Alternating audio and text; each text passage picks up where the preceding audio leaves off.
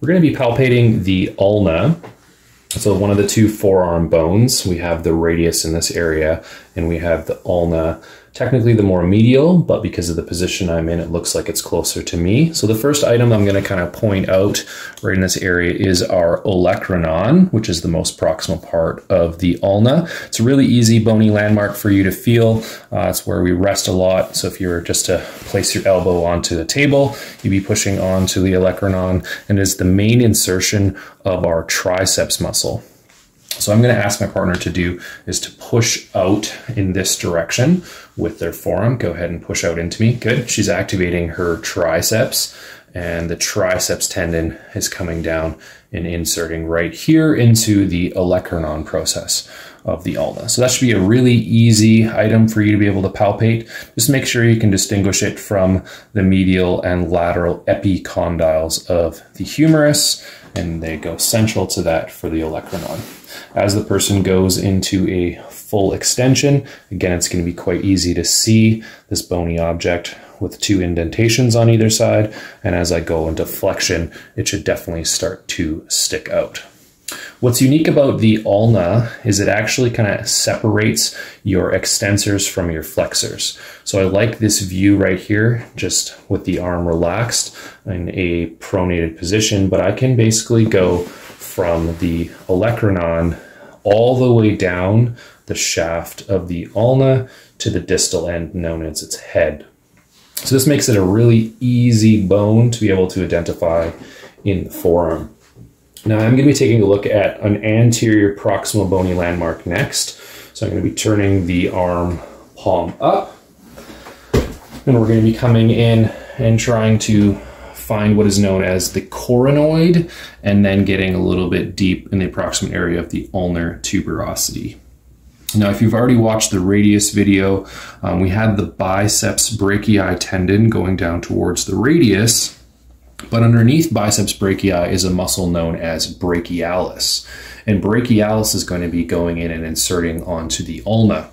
So I'm going to ask for a supinated elbow flexion for a moment. Go ahead and push up into my hand here. Good. So I have this biceps tendon, the distal tendon of it, and I'm going to drop off medially and try to go underneath a little bit. And again, pull for me. Perfect.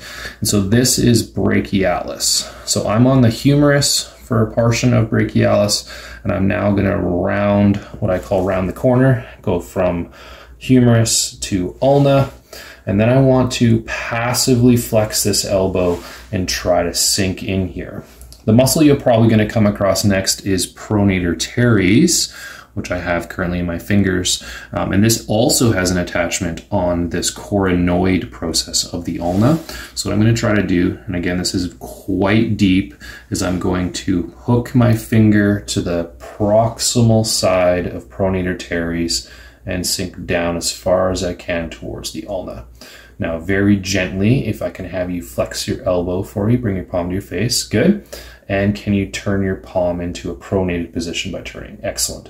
So I've used both brachialis's flexion of the elbow as well as pronator teres is pronation. And if you wanted to add one more muscle to that list, this is flexor digitorum superficialis.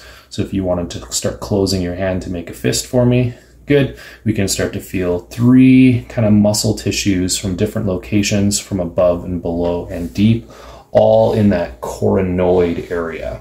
Just distal to the coronoid process, I'm not going to be able to feel it, is what is known as the ulnar tuberosity, and that is the main attachment for our brachialis, but you're not going to be able to feel that roughened surface because it's underneath too much musculature. Okay, so the ulna running down the medial forearm as we get all the way towards the distal end. I'm actually going to turn the forearm back over and place it in a pronated position, palm down, because the head of the ulna, the distal attachment, is easier seen from a pronate position. Without any effort whatsoever, I can look across the ulna and see a large bony object that's sticking up. If we passively flex the wrist and held it up, again, the head of the ulna is an easy find for us. So right in here, because it's the whole distal end, I'm trying to grab both the proximal dorsal surface and palmar surface of it, and I can use a pincher grasp for it. I'm going to lift this up a little bit. I can start to do a little bit of pronation and supination. It shouldn't move. I can use some ulnar and radial deviation. It doesn't move because the ulna is always constant. The radius is what's doing supination and pronation. So as long as I'm not moving the ulna through flexion extension, this should be a pretty stable landmark. The head is quite large, so it's easier for you to feel. But the next bony landmark we're going to look off of it is called the styloid process. So for this, I'm going to put the palm back down. And the styloid process of the radius was here on what you would call almost the most lateral part of the forearm. And the styloid process of the ulna is in the exact opposite position, but more on the exact and more medial part. So here is the head, but as I roll off the head, heading towards the most medial aspect, anatomically medial, I'm going to come across a projection that's sticking out right in here. So this is our styloid process of the ulna. Again, I can use some radial ulnar deviation of the hand, and it is not moving. Just like the radial styloid, it is a ligamentous attachment, and the same thing goes for this. There's one other helpful cue to help you try to find where that styloid is. If the person does an extension ulnar deviation and holds their arm up, I'm going to add a little resistance, extension and ulnar deviation, there's a muscle and a tendon right here known as extensor carpi ulnaris. It actually goes through a small groove between the head and the styloid process. So I have the head here, I have extensor carpi ulnaris there, and then I have the styloid. So once she relaxes again, the tendon will drop down, but the bony object, the styloid, will remain underneath it. So that is a secondary helpful cue to make sure you're in the right location. So there's not a lot of landmarks from the ulna. We have our olecranon at one end and we have the head at the other, but for the most part, the entire middle part is mainly shaft. Now that I'm thinking about it, I'm going to bring up one more bony landmark. This is not going to be an easy find, but it might help for some of you finding a muscle known as supinator a little bit later.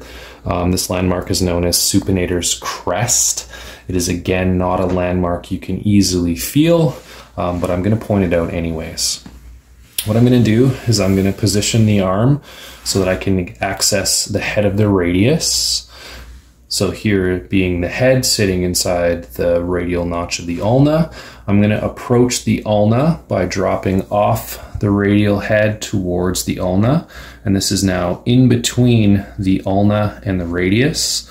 And I'm going to go slightly distal to the head of the radius. I'm going to put your arm down. So as a landmarking, this is the head of the radius. This is the olecranon and the shaft of the ulna. And I want to go in between them, and this would be the approximate area of the supinator's crest. If you can just start to turn your palm up for me by rotating it out, good, that is supination, and put it back down, and do that one more time. This would be the activation of the muscle supinator. You're not going to feel a bony landmark, but it is quite deep. You can see I put a couple little nail marks in there because I'm really trying to sink in between those two bones. Okay, I believe that is all the bony landmarks that we're going to discuss of the ulna today.